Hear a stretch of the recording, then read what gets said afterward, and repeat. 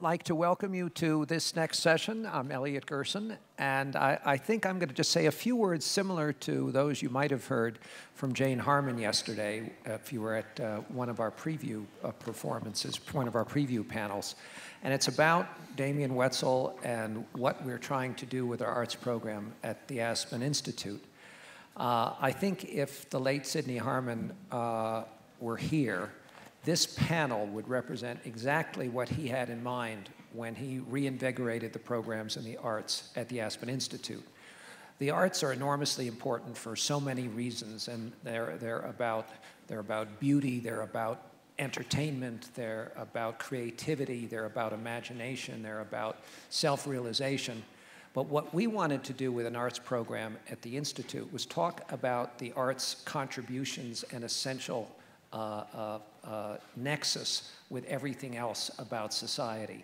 We didn't want to disassociate art as something just for performance, but rather something about who we all are, about our aspirations for the kind of communities we want.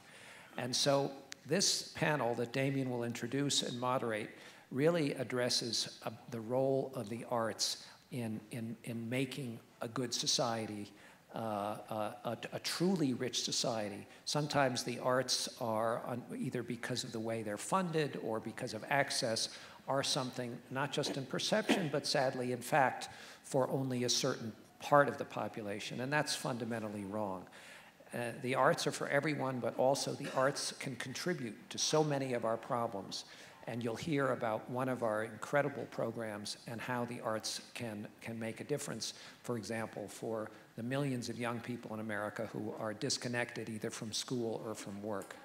So it's a different kind of conversation about the role of the arts, but it's precisely the kind of conversation that we had in mind when the arts program was established, and it's precisely the kind of conversation that made it so easy for us to choose Damien Wetzel to run our arts programs at the Aspen Institute. So it's my pleasure to turn it over to you, Damien. Thank you, Elliot. Thank you. So with that bar set as high as that, let me say that, first of all, as part of this Ideas Festival, this is what I consider to be an essential session.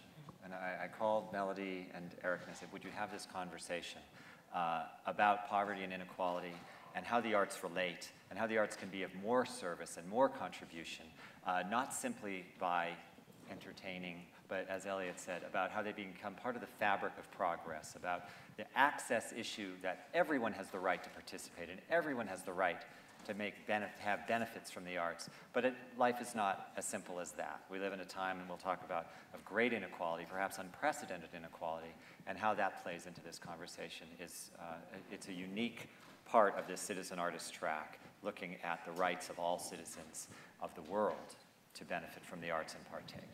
I would also say that we just had a funny moment where we spoke for a little while this morning. I said, God, I wish we could just continue that, have that conversation. And Melody said, yeah, well, just if some people sneak in and listen, that's fine. I said, exactly. And it occurred to me immediately that that is an ideal state. That is what I wanted to have as a conversation. It's Jerome Robbins' ideal rehearsal, the great choreographer of great ballets like Dance is a Gathering, Afternoon of Fawn, to musicals like West Side Story. What Jerry used to say to us was, dance like nobody's watching. That's the ideal. He didn't want to see everybody selling it and performing it. He wanted to, that dream was that we're just having this conversation and they happen. So that's what we're going to try and do. And we'll try and bring you in at the end a little bit. So first of all, I just want to say it's an honor. Both of you have just, you rock my world. I'm so impressed by the work you do. And it's essential that we have these conversations so that the arts side of the equation can be integrated. Melody, you and I have done some work in your role as Domestic Policy Council Chair, and I was on the President's Committee for Arts and Humanities. We developed a program called Turnaround Arts. And I immediately knew that you understood the essential values, but not from a isn't it gorgeous point of view, but from what the utility was. And, so maybe we start there. In terms of this question, arts inequality and truly rich society, what is it that the arts have to offer in your mind when you look at the overall graphic of this country? In that metric of, second Gilded Age type thing, like Jim Fallows was talking about, of this inequality factor. What do you think when you consider it? Well, I think, well, first of all, thank you all for being here, and thank you for asking me to participate and to participate with Eric. I think that of the arts in two ways. I think of the arts as both a mirror, and I think of the arts as a hammer or a spade, as a work tool. As a mirror because it reflects back to us what is happening around the country in different pockets of our community and places that we may never get to see. We all lead incredibly busy lives. You know, you go from home, you go to work or volunteering or school, to picking up your kids to the grocery store, back home, time with your friends and family. And they're parts of the world, parts of our society that we never see. And the arts can provide us a wonderful lens into those communities and what people are feeling, particularly as we talk about poverty and as we talk about inequality. I also think, and I use the phrase a hammer or a spade, because I think of the arts as a work tool that can help us to engage when they are appropriately and necessarily integrated into the work we do. I think too often the arts get pushed off into a corner, and we don't integrate them as we think about economic development, as we think about education, as we think about revitalizing our communities. And that's one of the reasons when we did our work together that it was so important, and the First Lady and the President recognized the importance of the arts as an East Wing issue. But we also, in the Domestic Policy Council, wanted to make sure that it was part of a West Wing issue and to marry the policy and the performance and bringing the American people into the White House to engage with, in this case, American artists, and we wanted to weave those two things together. So the mirror and the hammer. Interesting. And then, and Eric, you've had multiple lives, from working in the Clinton White House to Real Networks to incredible activities on behalf of citizenship in general. And in our conversations, we talked about what that even means, essentially, and also particularly about the reciprocal quality of citizenship. And how do you feel, in your experience, the arts relate to that in general terms, or what do you think? Well, first of all, again, thank you and Aspen Institute for having us here. This is really so exciting a conversation to begin here. And I think Melody put it very well in describing the arts as both this mirror and this hammer. The idea that you're alluding to, Damien, of the reciprocal nature of art and citizenship, I think it can be boiled down to a very simple precept, which is that whether you're talking about politics or you're talking about our lives as art makers or art consumers, true self-interest is mutual interest. True self-interest is mutual interest. And this is a story that we've got to start wrapping our minds around and telling ethically, creatively, politically, in all these different ways. And what that precept really embodies is this idea that the arts are not a nice thing that are put to the side and get a charity box and we pat their head and then we say, that's great, we've done the arts, and that's a nice thing. The arts are as much an engine, a seedbed. The arts are the secret sauce for what makes a good and a just society. And when we understand that the cultivation of the arts is, in fact, the cultivation of our own lives as citizens of a democracy, that the cultivation of capacity to make art, capacity to receive art, is exactly what is going to make this democracy either thrive or not, then you begin to recognize that it's not like the arts are over here and citizenship and politics are over there. These things feed one another in this wonderful, wonderful virtuous cycle, right? And I think the name of this track, I think it's worth just sitting with for a moment. I mean, it's kind of brilliant, the idea that we are part of the citizen-artist track. Because to me, I think about that in both directions, right? Which is, again, reciprocal. Citizens, certainly artists as citizens, and Damien, you embody that incredibly, as a performer, as a creator, as somebody who is taking your art into civic life in 100 different ways, right? But also the other direction, citizen as artist, that simply to show up and participate in the life of a community, in how you make a neighborhood better, in how you engage in politics, whether it's at the level of East and West Wing or East and West, Palo Alto or whatever it might be, that you are being an artist. You are applying habits of mind of empathy. You're applying habits of mind of creative problem solving. And that to be a citizen is, in many ways, if we're being awake and aware about it, to be an artist. And so I think the reciprocity of those two roles there is something that is super important for us to attend to as well. This goes back to the conversation we were having this morning, and I was thinking more about it. We were talking a little bit about music, and I immediately latched on. I love all kinds of music. My name is Melody. I love all kinds of music. It's not by accident. The name does shape one. Yeah, yes, my mother and father had a goal. And I immediately jumped to Marvin Gaye. But I started thinking about both ends of that after our conversation, and both this role as artists, as citizen, and citizen as artists. So you think about, I was thinking, and it popped to mind, Billie Holiday, 1939, Strange Fruit. And the lyrics to that music were all about lynching in America and the prevalence of it and the pain in the community and drawing attention to it at the same time as there were efforts underway to start to put new laws and policies in place to change it. That music lives on, and it's very powerful. It really elicits something visceral in people as they heard it. You can fast forward to the 70s and Marvin Gaye and Inner City Blues, Make You Wanna Holler. And he was talking about financial crisis. He was talking about the war. He was talking about what was happening in communities in America all over the place. And you think about artists at that time who were so much a part of the policy conversation in the same way that you are today. And then you fast forward a little bit further, late 70s, early 80s, and you think about rap. And rap, and I remember when I was, we were talking this morning, 13, 14, it was just getting underway. And I remember my mother like, I hate that, what's going on? But rap at that time was pretty happy. My husband and I often talk about this. It was fun. And you listen to those lyrics, and they were kind of bouncy, and it was fun to dance to. And you fast forward, and you go later and deeper into the 80s, and you see rap become, or you hear it become nihilistic. And when there was such a sense of discouragement, and there was such a sense of destruction about it, and that was reflecting something that was happening in the community. It was a mirror through which people could see what was happening and starting to happen in those communities. And it was happening on the ground. It's the citizen as artist. And that back and forth, if we paid attention to it, would have given us a very early hint of the kinds of problems with poverty, with crack, the destruction of family units, a whole basket of issues that we needed to pay attention to on a policy level.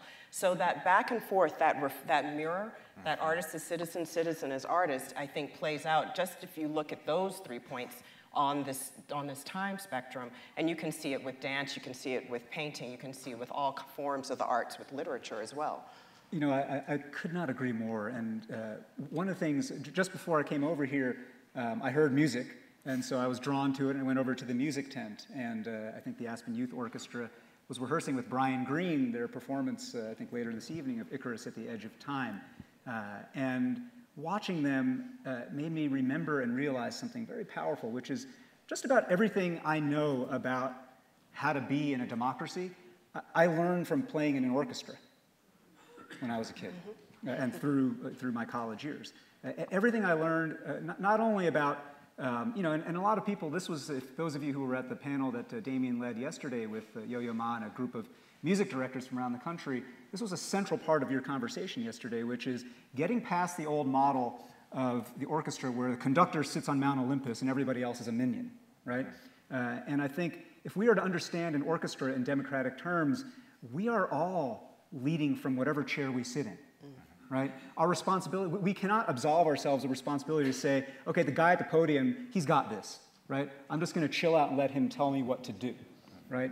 That orchestras that are successful and effective are ones where everybody are empowered and people are tuning in and listening to each other even as they create, right? And I think to me, that is the essence of what it means to govern ourselves, is actually hear each other, not I'm going to sing over you and you're going to play louder than me, but how are we going to riff off each other, right? In just the way that Melody's talking about. It's jazz. It's jazz, but it's about developing what you refer to habits of mind, artistic habits of mind, which involve listening.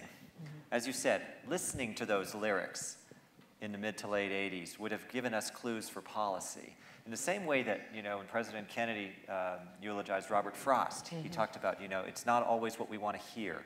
The role of the artist is to get to say it And then it's our role to be receptive. But likewise, I often think that we just did a discussion about participation in the arts and innovation. And some of the programming that goes on in design work, here on Sethi's program, Design for Change, is all about listening. And in her case, it's about listening to up to 25 million children who tell us what the problem really is, as opposed to us prescribing this is what the problem is. And I think in the same way, the arts and artists and citizens in their communities have this resource that is often kept from them in some ways by financial burdens, perhaps, but also it's about opening up the possibility and listening on the arts side. I mean, part of my goal in this was for you to tell me, what can we do better? What can the arts side do to make these communities truly rich, as you said? And a phrase that came up in one of our discussions was the urgent crowding out the important. And when you think, you and I spoke about this, that if in a community you are literally trying to get to the next day because of financial issues or community strife, whether it's violence or all the scourges of society, how do the arts actually, how can they be play that meaningful role that I think we all sense, believe in, know? And I think perhaps the key is a word you used a minute ago, which is participation. Whether it's participating in an orchestra and understanding, you're learning your civics lessons by doing, not by being told. But I'm wondering, in some of the things that you've done policy-wise, Melody, whether, you look at our world, the arts world, and I know that you've had a background in theater yourself, we discussed. my husband, he's back there going, oh God, please don't help her live this myth. But what is it that you think is most useful in this participatory way, or some examples of ways that you'd like to see things develop to create these communities that we talk about? Sure. Well, we've seen it. I mean, the work that we did together, a lot of it focused on education, and we focused on a program called Turnaround Arts. As we were confronting the dropout problem in our schools, as we were looking at the poorest performing schools in the country, the importance of the arts in those schools. So again, not just arts on the margin, but arts integration, which is something very, very different. And the importance of well, I'll back up 1 second. We sense it and feel it, but there's data to support it. So one of the important things I think that we have to do is put the data out front, put the science out front. So for low-income kids in these lowest performing schools, we know that those that are involved in the arts are 4 times as likely to perform more highly academically, to have higher attendance levels. We also know in studies that, and there are 2 of them that are very, very important, when you look forward to those same kids in their 20s, that they're more likely to have completed college. They are more likely to hold down a job and to maintain a career. They're more likely to volunteer in their communities, that they're more likely to vote and to be active civically. So the data is there to support the fact that arts in low-income communities is something that's very important. And one of the things that our work focused on is the fact that arts can make things sticky, can make education sticky. So for that child that, I struggle at school, it's not necessarily something that's talked about at home, but I go to school and I love being in the band, or I love to I'm in the drama club. That's the thing that continues to draw kids to school and keep them there, and also make the rest of their experience more enjoyable and for the rest of it to stick. And then you get the kind of benefits that I was just talking about. So that's one example. I think, when that word sticky, has a lot of new meanings in this society. We think about web pages and stickiness, how long do people stay? When we think about learning, will you remember it? Yo-Yo talks a lot about, without a passion that the arts can bring, it's not as memorable, and it creates memorability to weave the arts into anything you're talking about, and we know it in the most simplistic ways, like the ABC song, literally, it is a song, as we know. But it's also about, to my mind, some things that, Paul Tough has written about stick-with-itness, essentially. You learn to stick with something. And we've certainly explored that a little bit on our side, in the arts education field, about learning how to perform. It has many connotations. There's performance in terms of, wow, that is a very gifted performer. There's also the ability actually to stand up and say something. And so I was thinking about voice.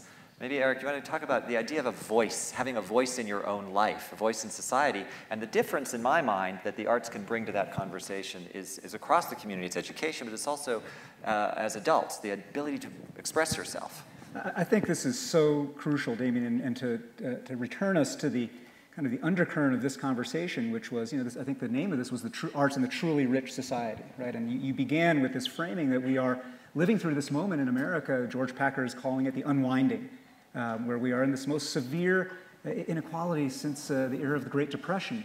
And so the question of arts as a vehicle for voice, for developing voice, for exercising voice, the more unequal society becomes, the more unequal access to art becomes, the more unequal this basic core civic capacity to cultivate voice becomes, right? So again, this is, when you think about whether it's literally theater, when you are standing on stage and delivering and performing, or any other form of art making, the ability to first, actually, I think the making of voice begins, as you said, with listening and with empathy. The ability, number one, to empathize with another, and then it's number two, to convert that empathy and what it is that you receive before you transmit, and to convert that then into something that is uniquely your own voice. We're not born knowing how to do that, right? And those of us who are able to be at a place like this, we've had a lifetime of experiences, some formal, most informal, where we have learned these skills and these aptitudes. And I think for us, one of the concerns that we have to have about arts is that, again, the best way to close the opportunity gap in this country, the best way to help create brighter prospects for the opportunity youth that Melody and her project work on here at Aspen, is to ensure that, to the widest extent possible, young people who do not have material privilege and material opportunity get the opportunity through art to learn to express and articulate their voice.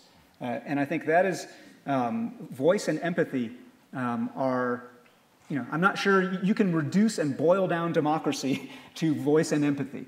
You take those things out and you are left with a bunch of functional procedural things, right? And when only a subset of our society is really getting good at practicing voice and empathy and really getting exposure, then, the question that is framing part of this Ideas Festival, are we more pluribus than unum? Are we more pluribus than unum, right? And art is the only thing that's going to help stitch together that pluribus in durable, deep, kind of heart-level ways. And even before this panel began, some of us were sitting and talking about the economy, what's needed, slow recovery, but slow recovery. And some of those skills that we talk to employers about, the things that they need that they aren't seeing as our kids are coming out of high school, as they are going through college, coming out of college. We talk about voice, but we also talk about the analytic skills, communication skills, discipline, the ability to work collaboratively and to work in groups. So much of that is learned through the arts. You were talking about orchestra and band. I had the exact same experience. We were talking about my erstwhile taking my theater classes, as I was working on the Hill, as I was, an executive vice president for policy at the Center for American Progress, and whereas I don't have talent there, what I learned and the joy that I had in doing that used a part of my brain that then when I would go back to my desk in Senator Kennedy's office, when I go back to my desk at CAP, literally I would see problems differently. I could often find and access answers and solutions to problems in a different way that I absolutely connect to those other experiences that I was having. This is so, we have to stay with this point for a minute, because I think this is so important. What you're talking about is transfer of an analogy, right? You experienced thing here and in A, which was acting classes, right? And you were able, by analogy, to transfer it to how you were going to deal with situations on the Hill, at CAP, at the White House, and so forth. And this ability to transfer from one realm to another is primary artistic skill. Is a primary artistic skill, and it is a primary democratic skill. But from our side, the arts world in the 21st century, here, now, is adjusting to the reality that it's not enough simply to be a great artist either. In this world, we actually do need to participate, and that's what citizen artistry is all about from that side. It's about how one actually is a full participant as an artist or as a citizen.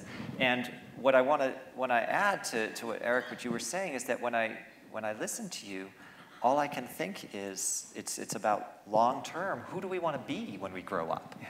What are we trying to create here? And again, it's about the urgent crowding out the important in some ways, because there are economic crisis issues. There are all kinds of things that we deal with on a minute, hour, daily, weekly basis that are imminent threats, if you will, to well-being. But overall, what is it we're trying to create? It's Howard Gardner. It's truth, beauty, and goodness. What is the long-term thing? And it takes work. And that's the other point I wanted to make, that all of this sounds nice in some ways, but it's actually about work. I mean, you said you weren't so great at theater. Well, maybe we'll have an opportunity to work on this and see. But I bet you work pretty hard. In the end, you have to. It's not nice. When we talk about an artistic classroom experience, I don't think of it as it's going to be really nice for the kids. I think of it as, how are they going to be engaged? How is it going to happen that when I walk into a classroom where, and we all know what this means, when you see a child's eyes that are not available for learning, they simply have not had, that the receptors aren't there, that how do we activate somebody? It's work, actually. Anybody saw Pierre Dulaine's movie last night? He's working to create peace, essentially, between children through the arts, and it's hard for them, and it's we all like to think, oh, it's so inspiring, but there are hard truths in Billie Holiday's music, and that's work as well, how we grapple with it. So maybe we should look a little bit at the hard parts of this, which are, when we think about activating, an impoverished community through the arts, what's in the way? What's in the way of it? Is it just finance, or is there more to it? Is it focus, finance? What do you think, Melody? If I came to you and I said, I want to do all these things. Right. Well, I think finance is definitely a significant issue, because people, you are using the phrase, the urgent getting in the way. And people don't correlate and don't see how those things are woven together. So I think that's one issue. I think also we tend to operate in silos. That's what I think. And so we've got arts over here, and we've got economic development here, and we have job creation over here, and we rarely think about how those things are integrated. I know Rocco Landesman was here last year, the former head of the NEA, National Endowment of the Arts, and he created a program, and we worked together on this, called Our Town. And I think it was brilliant for several reasons. One, that Rocco walked into that position, and everyone said to him, and we've talked about this, you're going to be defunded, or they're going to cut your funding, no one's going to pay attention, no one cares, et cetera. And what he did with this amazing background that he has in the arts was recognize that he had to connect that work to the other things that people immediately recognize as the urgent. So job loss, economic revitalization, economic development. Can I jump in for one sec? Please. In that definition of the urgent, Rocco was actually in some ways flouting the arts community. The arts community's urgent was, help us, we're here, you're the National Endowment for the Arts, arts, come on. Right. And Rocco went, I'm thinking a large-scale picture is arts and society, arts and the transportation department, arts and blank, and that is going to help in the bigger sense. So I'm sure he did the urgent went on, but he went to you and said, I need to do the large picture. Right, and how to connect, and he went to every cabinet secretary. He went to Arnie Duncan at Education. He went to Kathleen at HHS. He went to Ray LaHood at Transportation, on and on and on. And they all got it and loved it and saw the point of collaboration. And he created this program, Our Town, which focuses on economic revitalization and the importance that the arts plays. So he lifted up the data points that say when arts come into a community, other things tend to follow and tend to surround that and create a stronger and more vibrant community and a stronger and more vibrant economic base. So how do we work together? And he went to the philanthropic community, he went to all of those departments and agencies, and as a result created a larger program that is working in every state and the District of Columbia and focusing on those points of intersection. So it is bringing the arts community in. I mean, they're interesting places. They're, urban farms working with artists that are creating sculpture that actually are helping to create renewable energy. I mean, that's the urgent, energy, food, the arts coming together. Also, but it's work too. Right, and it's precisely. And it's answering a need, and it's a solution. Precisely. Yeah. Festivals, thinking about revenue that comes in off of tourism, taking these programs into schools. It's over and over looking at these elements of people's lives and recognizing that the arts have to be, should be, must be integrated, and we can get something bigger and smarter when we do that. I think one of the things that I would say on this question of, well, actually, our town is a great metaphor, right? Sometimes the conversation about arts and democracy can seem too big at the national level, but if you think about this just in terms of your town, right? I'm from Seattle, and I love my town. And one of the reasons why I think my town is going to keep on winning in America is because we have a strong commitment to not just supporting the arts, but integrating the arts into every aspect of private and public life, integrating it into global health, integrating it into new approaches to philanthropy, integrating it into what Amazon and Starbucks and Boeing are all doing as they try to innovate and crack open their sense of imagination and possibility, right? So if you want your town to win, wherever it is, it can be Tulsa, it can be Tampa, it can be Cleveland, whatever. If you want your town to win, then thinking about how you make arts a vital part of that ecosystem. I'm fond of a metaphor, as Damien knows, the gardens of democracy. Right? We all tend these gardens, but the arts are just a crucial part of that garden. And one of the things that, we haven't talked about so much here. I like your emphasis on this is hard. This is hard work. There's another piece of it, too, which is worth talking about, which voice gets to a little bit, but this is about power as well. Art is about power. And, almost anywhere in the world where you have truly, incredible totalitarian concentrations of power. You think about the uprisings of the Arab Spring. You think about Tiananmen Square many years ago. You think about, in all of these moments, you think about Occupy Wall Street. In all of these moments, there has been a creative, artistic expression as part of the political expression, right? At any point, and it's no accident that any time you've had a rise of a totalitarian state or ruler in any part of the world, one of the first things they want to get control of is the capacity to make art and make voice, right? And so we don't live in a totalitarian society, but we do live in one where mobility is slowing and opportunity is clumping. And the more it clumps, the more power clumps, the more that the opportunity to decide. I mean, it's great to have in your town a program that's going to do a garden and renewable energy and so on, but something preceded that. And what preceded that was somebody decided that that should be a project, right? And this question of who decides, who gets to decide in the first place, who gets to be in the room to program what we do in local self-government or at the Aspen Ideas Festival is a question that art has everything to do with. The more we infuse young people with the capacities of art, the more power they have to shape what it is that we're all even going to talk about. And I would say shape it in both a short and long-term sense. I mean, I think that can't lose sight of that idea that the arts breed perspective. There's the endless perspective. We did a program, the arts program with the Public Theater a week ago in New York on Shakespeare and money.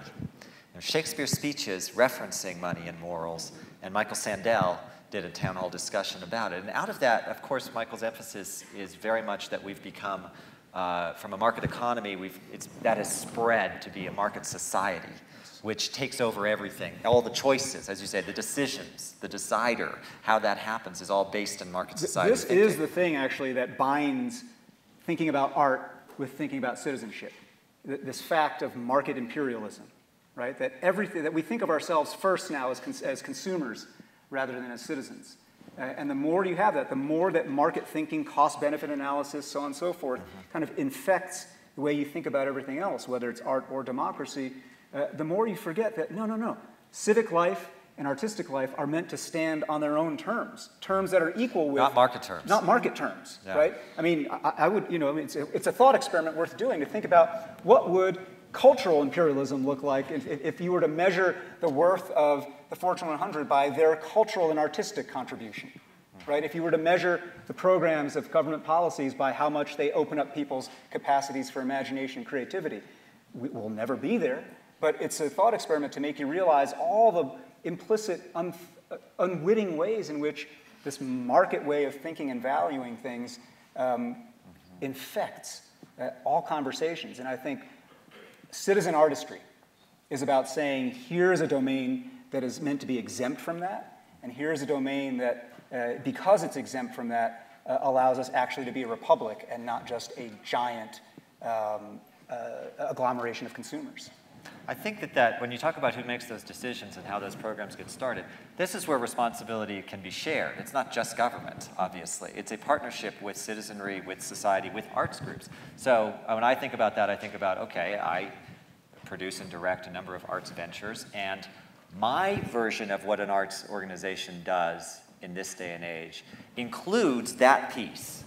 And that is an increasing reality that is about survival, it's about power and reciprocal for arts organizations, but that has to be recognized as a given, in a sense, that it's the way Bob Steele said to me one day, it's like the way you're talking is the way you talk about technology. It used to be on the side, something we did, and now if you're not using technology, you're just a complete loser. You're not doing whatever it is you're doing. You're just not doing it. And he said that's what the arts are in the Bloomberg administration. He says, no matter what I'm doing in economic development, I have Patty Harris telling me, where are the arts? Because you're not doing it fully, you're not engaging. And the other word, I wanted to bring up, my wife Heather just said to me, you should talk about social contagion. Now, I'm sure when you talk about domestic policy, you talk about urbanization and the sheer numbers of people in cities. And I listened to Jeffrey West talking last year about the exponential theory of when you put more people together, what happens. It's not just linear, if you have 100,000 people and there's 7% rate of something, if you have 200,000 people, it's still 7%. No, 200,000 people, it goes up because of social contagion.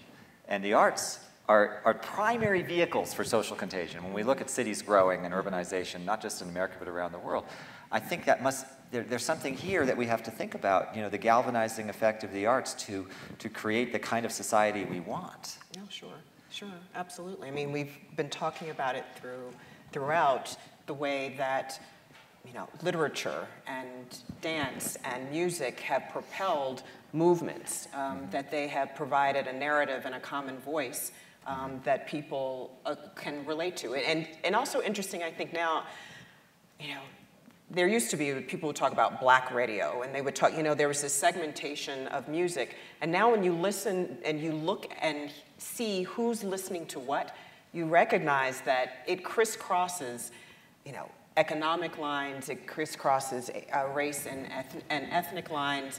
So it really gives voice to something larger than who we are as individuals and can propel ideas and movements in a way that very few things can. I think that's exactly right, but I think it also goes from a community voice to you could say, it just grows out to a national voice of who we are and it's telling our story, and globally.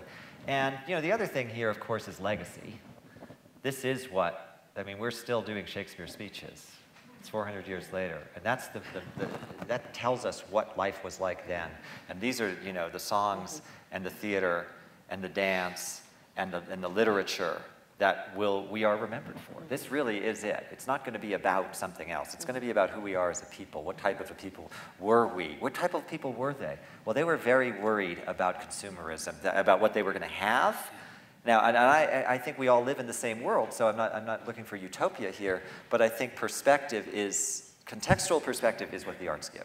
One of the things that came out in the other panel that you moderated yesterday, Damien, was, and I can't remember who it was, I think it might have been the music director here at Aspen, who was talking about one of the beautiful, powerful things about music is that it is a regular opportunity to commune with the dead, right? A regular opportunity to take inert legacy texts that were created by people long before us and revivify them, right? And just reinfuse them with life and meaning in the context of our own times in our own life right now. And, your text can be, Mahler 4, or your text can be the Gettysburg Address, right? But these are both great texts that if they just sit there, they're just sitting there. And part of what we have to do is cultivate in each generation both, again, the skills and the desire to want to breathe new life into those kinds of texts. And that idea of legacy is something that it's what it's all about. Well, I mean, Melody, you referenced the needs of for jobs today, you know, and what those skill sets are. And when I listen to that, what Eric just said, I mean, those are artistic habits of mine are readdressing, essentially. When you think about design, it's readdressing. Is it this? Okay, we're going to redesign. And it's all about betterment. And those are skills that get developed or not. Or it's simply you're complacent and you live with what you have.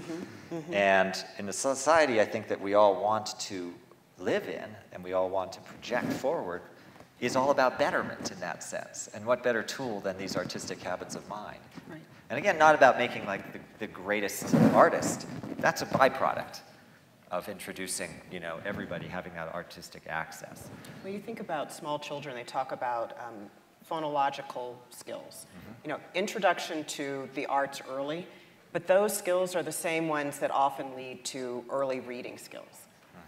And so it is, the arts can play such an important part in human development, childhood development, and ultimately the development of those skills that we've talked about that are so critical to be able to exist and to have a robust and vibrant life as a citizen in this country. Participating, a participatory society. It's also participating from an angle that you might not otherwise come at things, right? So every year we do this gathering around citizenship called Citizen University, and we bring all these folks who are practitioners, leaders, thinkers, activists to come and talk in kind of Aspen style about different dimensions of what it means to be an effective, engaged, strong citizen. But oftentimes the most sticky part of that gathering is when we bring in, so last year, for instance, we brought in Elevator Repair Service, this experimental theater company in New York that's famous for having taken the full text of The Great Gatsby and reenacted it, kind of word for word in this, it sounds like it would be a death march, but it's actually incredibly arresting because of the creative, unusual way in which they've taken this text and sort of perform and embody it. And so they took that methodology and they applied it to a Supreme Court case, to an oral argument in a famous Supreme Court case about obscenity and you know, strip clubs and all this stuff. And they had a group of actors that are playing the justices of the Supreme Court and just literally performing the transcript of the oral argument and bringing it back to life. And now, you know, if you were just to turn on C-SPAN and watch something, you know, a state Supreme Court oral argument, you would, within, you know, half a second, turn the channel. But there was something strangely compelling and arresting about seeing this performed in this unusual sideways way, right? And I think again, I want to keep returning to this theme of the concentration of opportunity.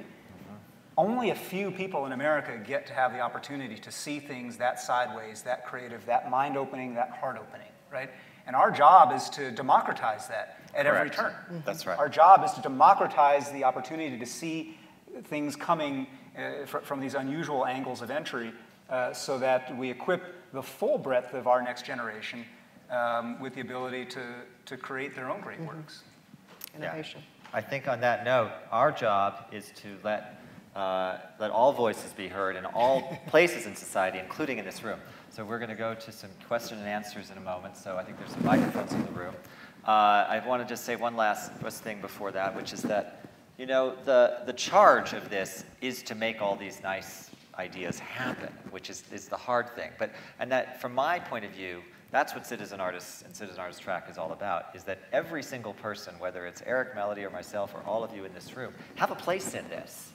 It's not, you all have a place in making a better society, and these are tools we're discussing, essentially. If you're on the board of an arts organization saying, I love what you're doing, but how does that relate to the curriculums in that neighborhood?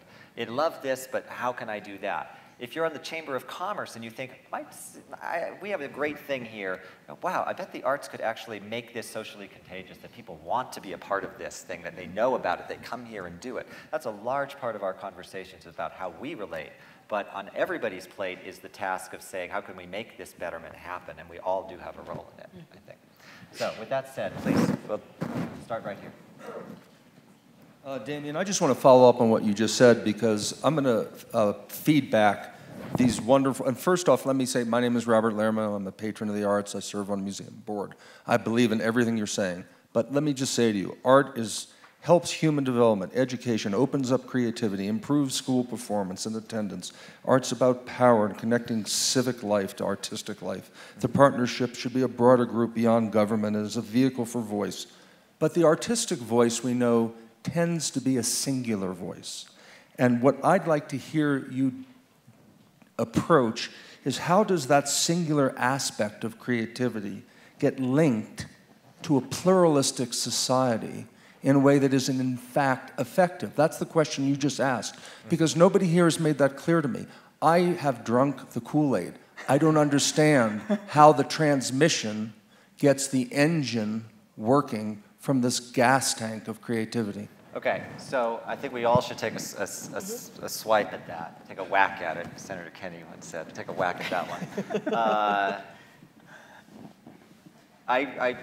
First of all, I reject the premise that it's a singular, the singular versus plural, because I think of the arts as actually having many voices. I mean, there's a singular voice in some ways of a sole artist writing his novel, perhaps. But if that is related to larger things already, it's more than that. The way Balanchine, founder of New York City Ballet choreographer, was challenged about story ballets, he said, you got a man and a woman on the stage, how much story do you need? It was already there. It's built in to the work. Now, there are ways to capitalize on it and to relate things out. And I think that's what you're getting at. We all believe it can happen, but how does this happen in larger sense? I think it's by giving people a voice in it. In some ways, it's about making the touchstone in the community. Let's say we talked about the Dream Project yesterday, what the Memphis Symphony is doing about relating the I Have a Dream speech to music. Out of that comes curriculum. Out of that comes commissions. Out of that comes many voices in one artistic goal, perhaps, but there's always more to add on to it. It is not simply a singular thing. I would also say that from a creative point of view in the education field, a large part of what I've been working on and so many others before me and before, this is time immemorial in a sense, but I'll say right now, particularly, for instance, tomorrow we have a little demonstration of this in the Benedict Music Tent at 2:40. We've developed things where the kids themselves get to create their own words and set to music and perform and have that moment which transforms them from passive learners to active learners. And that's a primary artistic thing which it's part of the artistic experience, whether any type of artist deals with this. If you put us in a situation where there's a show to go on, we ask when does it start and we figure out what to do with it. This is another artistic task and it is one that is plural. So I am a huge proponent of cross-sector collaboration. And in fact, little trailer, we'll be making an announcement about that at 5 o'clock today in the pavilion, some work that we're doing with regard to Opportunity Youth. But I say that not just in a kumbaya, let's link arms, I like you, you like me, let's collaborate. I mean, there's a very specific way to go about collaboration in communities, a phrase that's being used quite often now called collective impact. An aspect of collective impact is that there has to be a big goal that different sectors and programs in those sectors all ascribe to and agree to. And often that can play out in communities through economic development plans as a single example. That requires the business sector, the education sector, local government, the arts and culture sector, others working together to think how are we going to revitalize and increase opportunity in this sector. I think our town, which is an example I use, speaks to some of that work, but I think specifically to the question that you ask, the arts and culture community has a very specific role to play, and economic development I'm using because it's something that I think it's front of mind for most of us in the country right now, in thinking about how we pursue those economic goals for communities. I think it's critical for nonprofit arts organizations. I think, when you look at the symphony, when you think about the museums, you think about other arts organizations and entities, that they be a part of that kind of cross-sector collaboration for effective collective impact. And I think that's a very specific way that the sector of arts and culture can be involved more broadly with other sectors as they're focused on a specific goal. You move to education, which is something that we briefly touched on. You can easily see the President's Committee on Arts and Humanities report around turnaround arts and arts integration that speaks to some very specific ways that arts that we need to think about training, development, data, working with our school systems, very specific ways that, again, artists, teaching artists, and those who support the arts in their communities can be actively involved in how we think about those low-performing schools, the dropout crisis, and how to turn those schools around. So, you can debate, the singularity or the plurality of it. But the collaborativeness cuts into it no matter what. Exactly. If you say, yes, even if you say, okay, that is a singular thing, oh my goodness, make it the airport and the spokes out of collaboration, and you've made the plural impact that we're looking at, the collective impact. I think one of the things that I agree with both of you, and the premise, if I heard the premise right about singularity, I think there's something worth kind of honing in on here for a minute. It's very associated with the reactions that many people have in general to creativity and imagination, which is that kind of the conventional popular wisdom is that this is a solo genius kind of thing, and that some of us are touched with the magic fairy dust, and most of us are not, right? And so therefore, I'm not one of those creative types. I'm not one of those imaginative types. That's this guy over here. That's Melody or Damien over there, right? And I think the notion that art making is itself a singular act of genius is a close cousin to that same preconception, and for the same reason, a little bit dangerous for us in thinking about what we try to do in community together, right? Any innovation, I don't care whether you're talking about even the writing of a novel. I am an author. The writing of a book, a nonfiction book, let alone something that is truly and very obviously a collaborative production, a ballet, a musical, whatever. In all of these realms, we have to remember two things. Number one, that everybody involved is a creative contributor. Every single one of us has a capacity for imagination and creativity that often is lying dormant, right? And part of our job as citizen artists and as artists who are civically engaged is to think about how to make active that latent capacity. But the second thing I would say is this. This goes right back to where, Damien, you were beginning this conversation. One of the things that is most, if market imperialism is a big dangerous thing in the United States, so is an overblown myth of rugged individualism, right? Where lone man out in the range is going to get it done, right? And, here we are in the West, and I assure you, not a single part, not a single ranch in Colorado was carved out, fenced in, managed and maintained by a lone, rugged individual cowboy riding in on his horse. No barn in the state of Colorado was ever raised by a lone cowboy doing it on his own. There's a larger mythology here of what we are as Americans that we have to challenge, and that the arts, by being something that is about story and is inherently collaborative, helps us challenge, right? And it's to recognize that we do these things together, and we're all better off when we're all better off, right? That storyline is something that the arts embody, whether you're a patron, whether you are a maker of art, or whether you are enjoying the art. And I think that's something we really got to hold on to. And I would just go further and weave these three things together in answer to the question is that, and the obligation and the premise of this panel is about creating those opportunities where they are challenged in this society, in places burdened by poverty, where it doesn't happen on its own. I do believe that art happens on its own. It bubbles up. I'm not the kind of person who thinks you need a beautiful studio to create a ballet. You don't. If you want to choreograph a dance and you have it in you, you're going to do it. It's going to happen somewhere, somehow. But if you're in a situation, if you're in a community that doesn't have the kind of teachers in schools that can illuminate an artistic experience for a child, and that just doesn't happen for you.